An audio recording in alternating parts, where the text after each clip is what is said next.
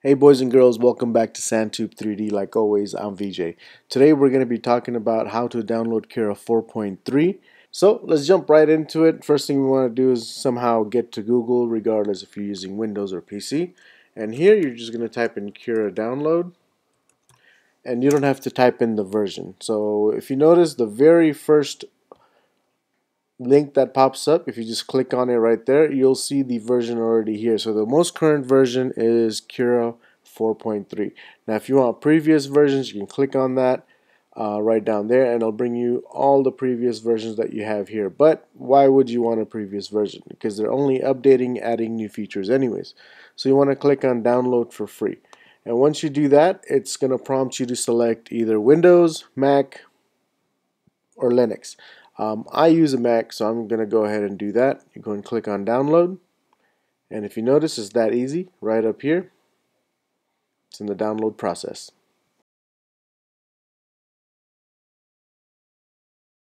So once we have everything done, it's going to take a little bit longer on the very first try to open, guys, because it's initially setting up everything for you here. So just give it some time, and once it opens up, we'll go over the basics. Alright, so once Cura is open, the first thing you're going to be prompted with is what's new in Cura. So this is just going to give you a quick rundown of everything that it has, but I'm going to go ahead and go over the features with you and show you how they actually work, or why you would use them, and why some of them are not important at all. So there you go. Let's go into that.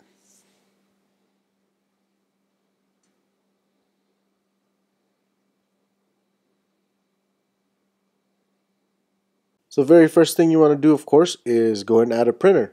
And the easiest way to do that is on the top left, you'll see Ultimaker Cura. You click on that, and then you'll come down to Preferences.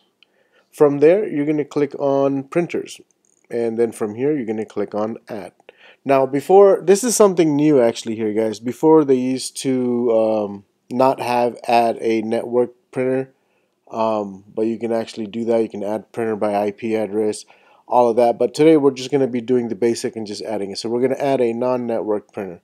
So you're going to click on that, and you're going to pick your brand, okay? And of course, Ultimaker always comes up first because it's their software. Now, if you don't have that, you're going to scroll down. Here's a list of all the printers that they have. Something just stood out alpha-wise. This wasn't on here before. So they actually have that on here now, which is kind of cool because I know a lot of people have that printer. And then, of course, you got Creality 3D, and that's what most of us out there have. So you click on that, and you're going to be prompted with all the models that they have in here, that they have profiles for, that you can set up. So you have Creality CR10, the Mini S, blah blah blah blah blah, all the way to Enders down here. So I'm just going to set up my Creality CR10. Once I do that, you can change the printer name if you want, but I don't see why you would. You can just do CR10, you can do Creality, whatever, it's up to you. Click on Add, and once you do that, it will automatically add the printer for you. Now again, because it's the very first time you're doing it, it might take a little bit, it might not. So machine settings, I just prompted it and it got out of it. So let's go back to that screen. So this screen is what popped up. So here you'll notice most of it is filled out for you already. Your X, Y, Z heated bed is checked off. Please, please, please, guys, do not click here, origin at center. What that's going to do is, most of you think that, well, that's going to center everything. No, it's not. The center for Creality machines are in the top front top front left corner. So don't ever check this off, okay? Just in case if you're tempted, do not check that off. So you got your start G code, your end G code, everything is right there. So everything's already filled out for you. You go and hit close, and there's your printer right there. Close it off. You got your CR10. Now, of course, you're given the standard profiles that Ultimaker comes with.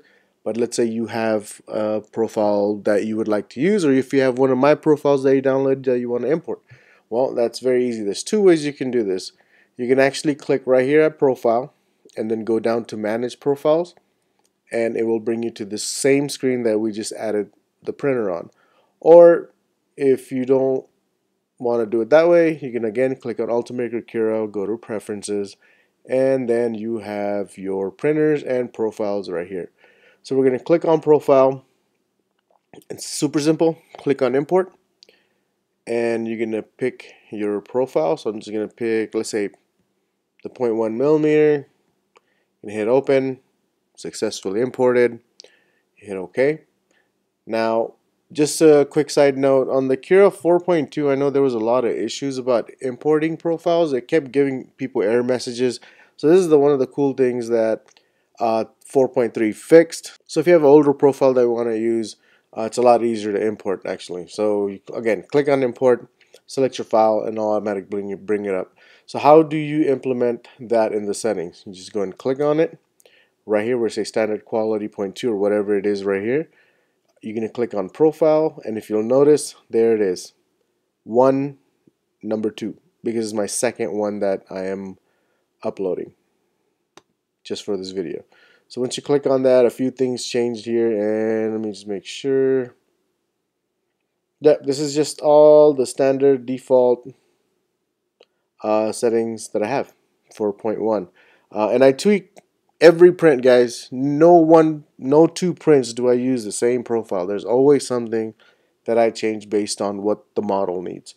So there you go. Import a profile, add a printer. Now I'm going to go over a few things that's going to make your life a lot easier. So let's say if you're getting into 3D printing for sales, or if you want to sell something and you want to know what your cost is, because that's very important. Or if you just want to keep track of what your spools are running you and what the prints are, and you just want to know what your overhead is, regardless business or personal related. You click on material here. Okay, now some of these will already be filled out for you, but say for example ABS. Okay, so and this applies to all of these right here. You can do custom material, like PLA right down here, ABS, whatever you want. So you know what, let's do PLA since most people use PLA. So basically it's asking you what is the filament cost, and it's in USDA. You can change it to euros if you want. You can just delete, actually, since I picked US, the new 4.3 automatically does it to USD. So I guess if you pick Australia or whatever country, it'll do it in your currency. That is kind of cool. So USDA. So how much do I pay for my filament? Normally I pay about, I would say $14. I use Ziltech most of the time, so $14. And how many grams comes in that weight wise? Every standard filament, guys, comes with 1,000 grams. Okay, so I don't know why they do it in grams, but you can do 1,000 grams right here. So anytime you do a print now, it should tell you basically what it is. So let's go and check to make sure that this is actually working correctly. So what we're going to do is click on the folder here. You're going to click on the folder, pick your STL file, go and import it in. That's what I'm going to import. Now nothing will show here right now. Okay, you got to hit slice. So there you go. Here it tells you what the time's going to be as far as the print. It tells you right here how much you're going to use, and tells you right there how much it's going to cost you to print it. 11 cents to print this pretty Goku figurine head. Kind of small, but 11 cents, can't go wrong. Now let's say this doesn't come up and it's still zeros. The reason for that is, if you notice right here, I'm under generic PLA, and you can actually change that to custom PLA, which we did, and let's slice that again. So the generic PLA was already in there as we saw earlier. Now this is what I entered, so this is going to cost me 12 cents for some reason. So there you go. That's how you figure it out. Now before we end this video, guys, I want to take time out to thank all the people that supported the channel. Your support is what keeps the channel going, so thank you so much. For those of you that want to actually support the channel, there's some links down below. For those of you that have questions, comments, or concerns, go ahead and leave it down below, guys. I will get back to every single one of you guys as soon as possible, time permitting. And with that said, guys, liked it, thumbs up, didn't like it, give it a down. It is what it is. And just like always, ladies and gentlemen, good luck and happy printing.